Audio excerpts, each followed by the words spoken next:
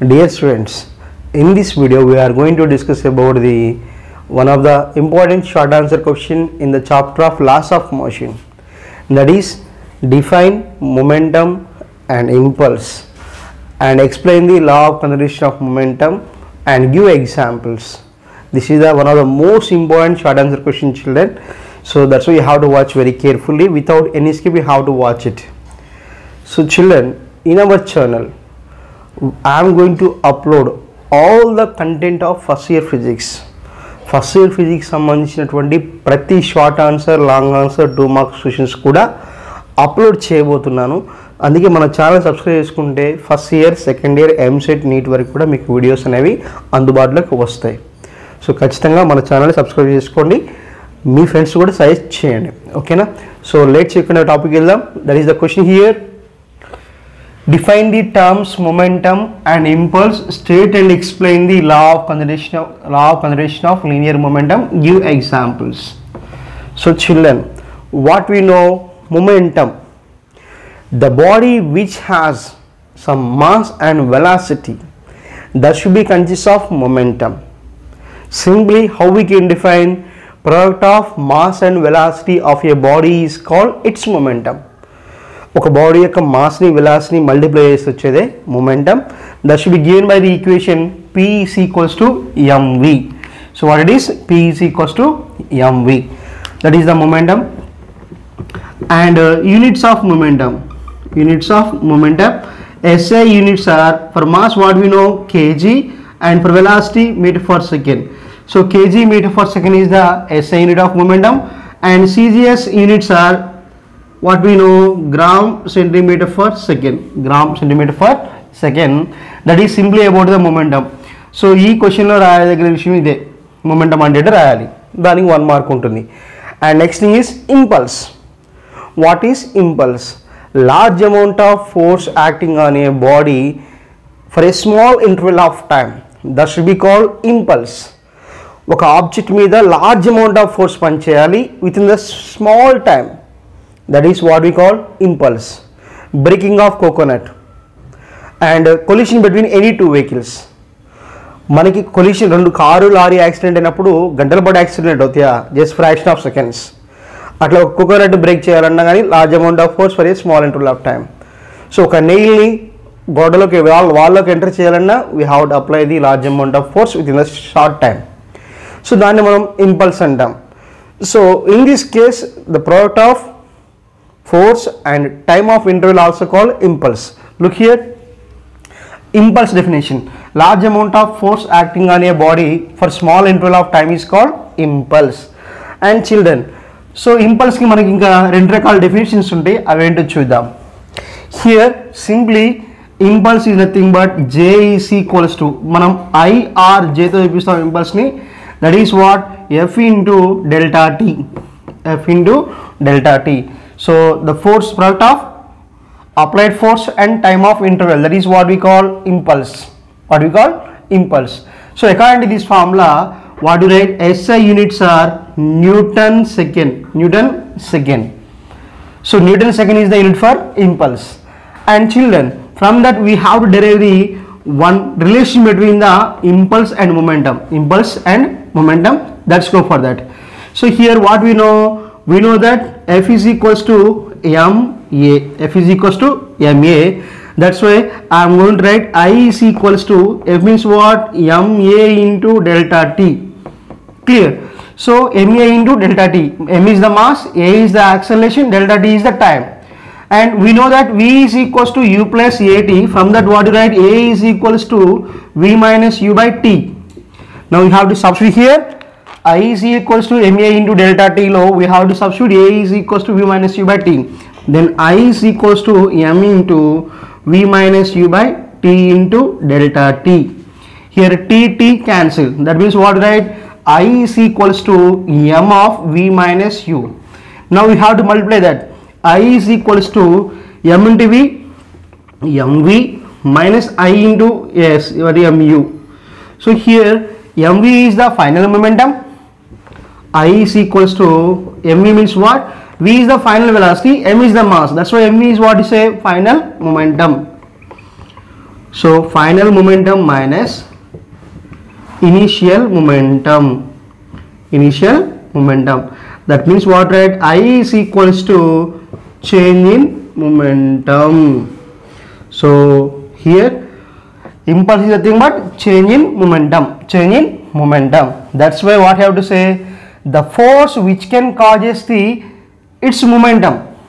Clear? When we applied some force, that should be causes the change in momentum. That force is called here impulse. Clear?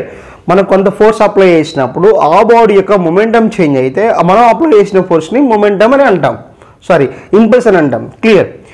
When we applied some force apply చేయడం వల్ల body యొక్క momentum change అవ్వాలి. So అప్పుడు మనం ఏదైతే force apply చేసామో ఆ ఫోర్స్ని ఏమంటామంటే ఇంపల్సివ్ ఫోర్స్ అంటాం. So according to this formula what we right, again units are changed. Impulse అంటే ఏంది ఇక్కడ, change in momentum. Change in momentum అంటే యూనిట్స్ ఏమనుకున్నాం మనం, కేజీ మీటర్ పర్ సెకండ్ అనుకున్నాం. సో ఇక్కడ వరకు మనం రాస్తే 2 మార్క్స్ వస్తాయి అమ్మా. మొమెంటం డెఫినేషన్ రాయాలి, ఇంపల్స్ డెఫినేషన్ రాయాలి, ఏదైతే మనకి డెరివేషన్ ఉందో ఆ డెరివేషన్ కూడా మనం సింగిల్ డెరివేటివ్ రాయాలి. రాసిన తర్వాత మనం law of conservation of మొమెంటంని explain చేయాలి. సో ఎక్స్ప్లెయిన్ చేస్తే దానికి మనకి 2 మార్క్స్ ఇస్తాడు. దాని డెరివేషన్ కొంచెం లెంతీ ఉంటుంది, దాన్ని షార్ట్ కట్ చేసి రాయాల్సి ఉంటుంది. అదేంటి చూద్దాం ఇప్పుడు. Dear students, now we have to discuss about the law of conservation of momentum. What is law of conservation of momentum? If there is no external force acting on the system, then the linear momentum of the system remains constant. That is what we call law of conservation of linear momentum.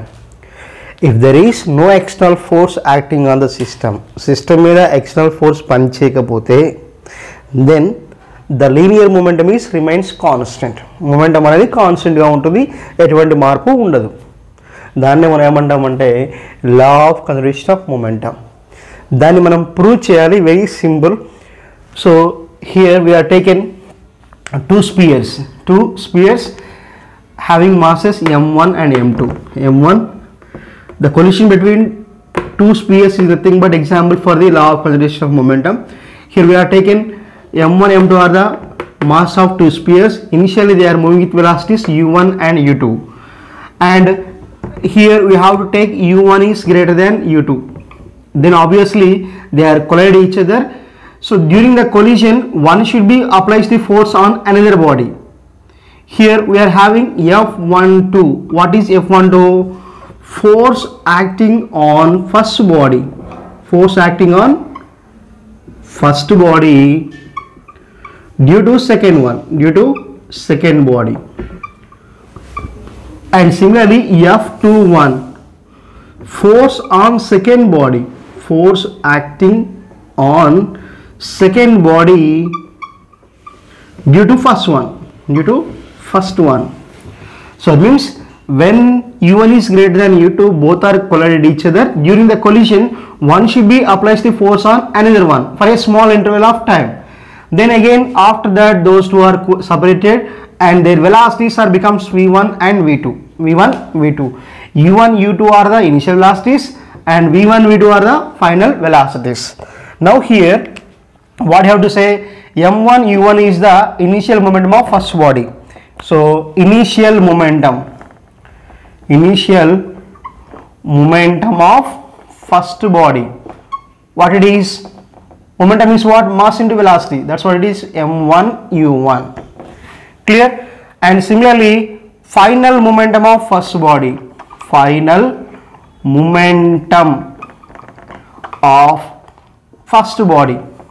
that is what, here m1 u1, here m1 v1. So m1 v1, therefore change in momentum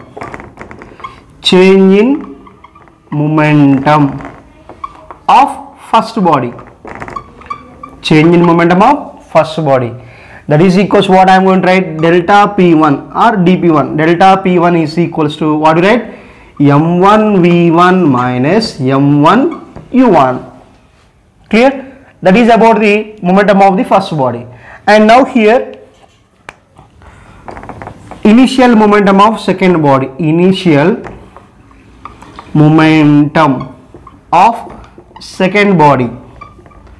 So What is momentum? Mass into velocity.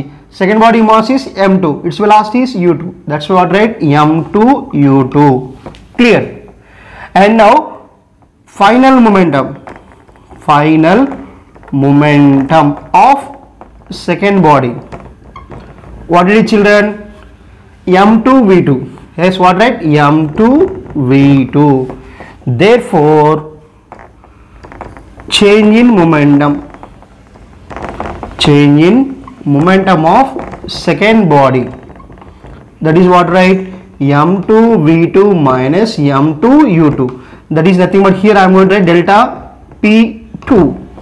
Clear? So delta p1 is nothing but what it is? m1 u1.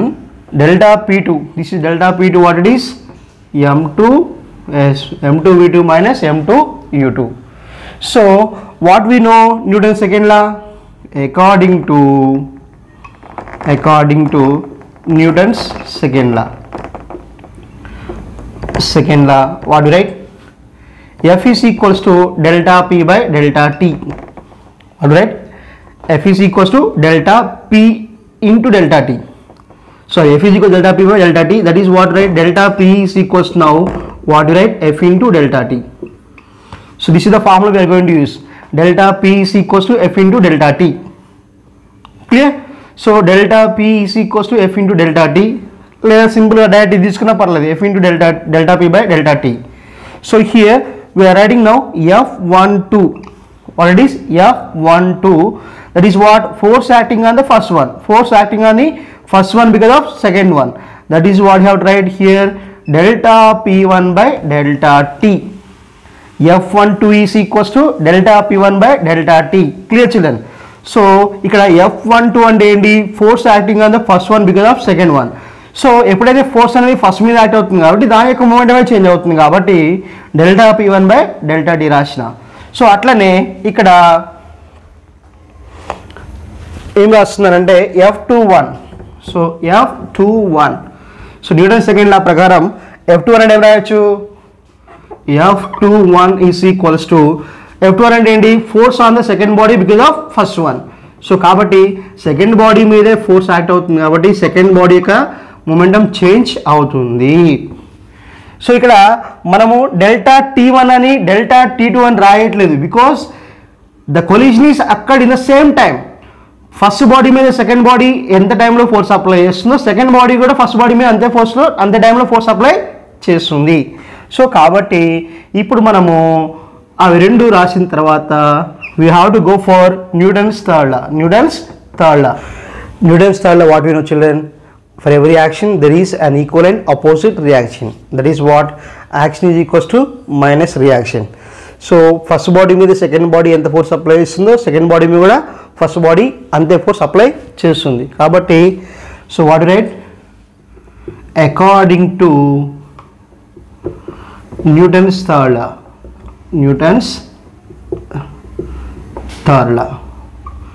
What it is, children? F12 is action, F21 is reaction. That's why you have to write simply F12 is equals to minus F21.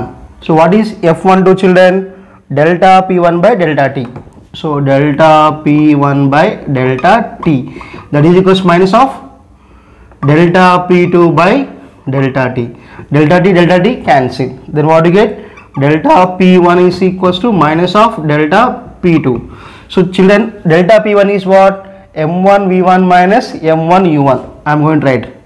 So that is what? m1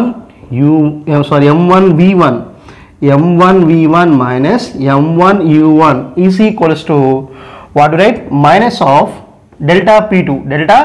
P2 what it is? S m2 v2 minus m2 u2. So now we have to take that is into the minus into the brackets. Then what we get? m1 v1 minus m1 u1 is equals to minus of m2 v2 plus of minus of minus plus. So that is m2 u2. Clear? So after that you have to take them to the that side. So I need some space, that's why I am writing here, children. What we are writing? m1 u1 m1 v1 minus m1 u1 is equals to minus m2 v2 plus m2 u2. So after that you have to take this m1 u1 to that side and you have to bring the m2 v to this side. Then what you get? We will get like this, m1 v1 plus m2 v2, m1 v1 plus m2 v2, that is what here, and m1 u1 plus m2 u2. So children, already we discussed what it is. m1 v1 is what? m1 v1 is what? Final momentum of the first body, and m2 v2 is what? Final momentum of second body, final momentum of second body. So like that, here simply what you have to write, look here children. So final momentum of first body is m1 v1 and final momentum of second body is what? m2 v2. m1 v1 is what? Final momentum of first body. m2 v2 is what? Final momentum of second body. So that means what? This is total momentum after the collision, so kabatti I am going to write this is a momentum after the collision, and here m1 v1, m1 u1. What is m1 u1?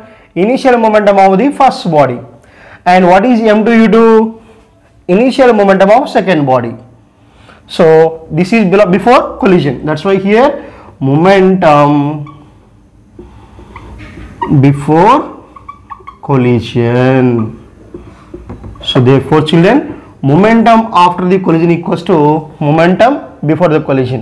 అంటే collision కు ముందు ఎంత momentum ఉందో ఆ system the, momentum collision తర్వాత కూడా అంతే momentum ఉంది. అంటే there is no change in momentum, of the system, or momentum remains constant. This is nothing but law of conservation of momentum. So law of conservation of momentum కూడా ఎలా కూడా define చేయొచ్చు, ఎలా? In a collision, momentum before the collision equals to momentum after the collision. That is also what we call law of conservation of momentum. So children, so ఈ video మీకు అర్థమైనట్టయితే like చేయండి, share చేయండి, comment చేయండి, మన ఛానల్ని మీ ఫ్రెండ్స్కి suggest చేయండి, ఖచ్చితంగా వాళ్ళందరికీ హెల్ప్ అవుతుంది. ఓకేనా? Bye, take care.